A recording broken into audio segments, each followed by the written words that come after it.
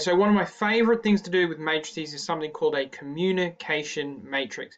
Happens all the time in backpackers hostels. Let's check it out. All right, so let's say you've got like a 4-person dormitory, and Eva speaks English, and Yumi speaks Japanese, and Kim speaks Korean, and Wong speaks English, Japanese, and Korean. Now, obviously, Eva can speak to Wong, and Yumi can speak to Wong, and Kim can speak to Wong, and Wong can speak to everybody, but Eva and Yumi can't communicate unless they have an interpreter. So let's take a look at how this can be represented using matrices. First of all, we can represent it this way as a network, where Wong is in the center of that network, and there's two-way communication between everybody. Everything we're about to say goes for these kinds of networks where it's two-way communication or two-way travel. Maybe these are towns, whatever it might be. Okay, so here's our communication matrix. Eva, Yumi, Kim, Wong. They're the speaker or the sender of the information. Eva, Yumi, Kim, Wong, they're going to be the receiver. Now, this matrix you're going to see in a second is going to become a reflection because the sending and receiving goes both ways. Okay, so let's see. Eva speaks English. Now, that means that Eva and Wong can speak to each other, but Eva can't send information to anyone else.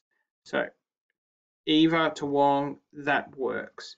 But Eva to anybody else doesn't work. Yumi speaks Japanese. So Yumi can speak to Wong, but nobody else. Kim speaks Korean. So Kim can speak to Wong, but nobody else. And Wong can speak to everybody. Wong can speak to Eva. Wong can speak to Yumi. Wong can speak to Kim. But Wong can't speak to herself. That's a bit weird. So there's our matrix. Now what we're going to do is take that matrix and multiply it by itself. Just drag that matrix down there and written a little squared around it because that means we're going to multiply it by itself. Now I'm going to make some more copies of that so we can see what it really looks like when we're multiplying by itself. All right, so that's what squaring a matrix means, a matrix times itself. Now we need to do matrix multiplication, rows times columns. So to do this, we need to do a row times a column. And we need to do that a lot of times. It's going to be a big effort. So we're just going to do one here. 0 times 0 plus 0 times 0 plus 0 times 0 plus 1 times 1 is 1. All right, I might do the first row of elements. 0 times 0, now I'm going down that one there, just to see what's going on here.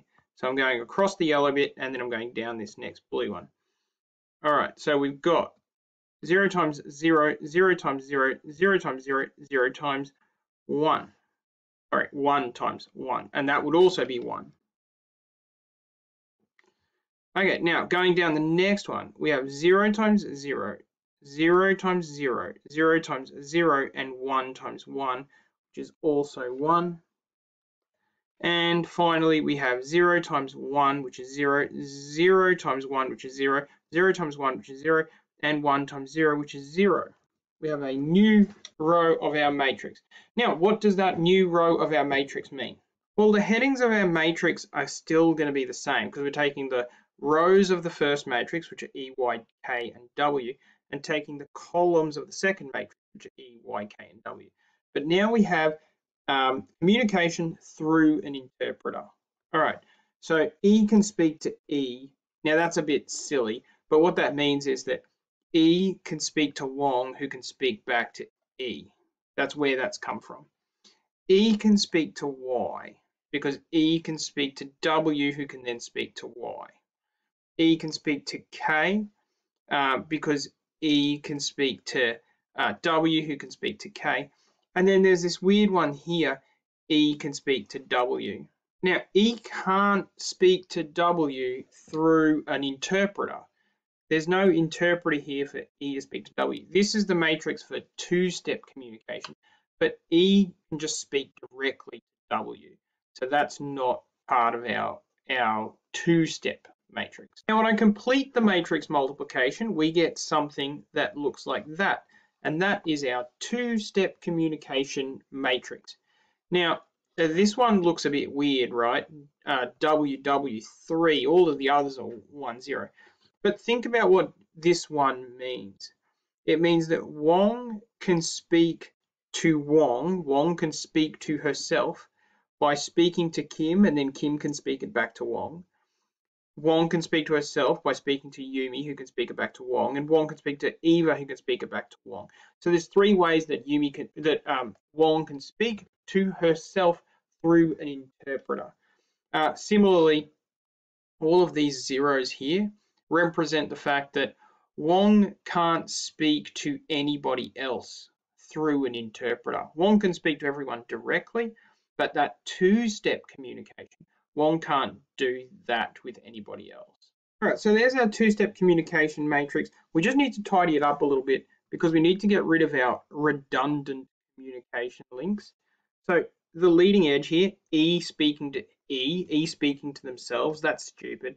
Y speaking to Y, that's silly. You don't talk to yourself. So we get rid of the diagonal here. And that diagonal is always going to be a redundant one. So that just becomes 0, 0, 0, 0, because we don't want Eva speaking to Eva. All right, so that's our true two-step communication matrix, assuming that people don't talk to themselves through interpreters. Now, you might be thinking to yourself, now, wait a minute, look at Wong down the bottom here. Apparently, according to this two-step communication, Wong can't speak to anyone. Now, we've already spoken about the fact that that's because Wong doesn't speak to anyone through interpreters. Wong speaks to them all directly.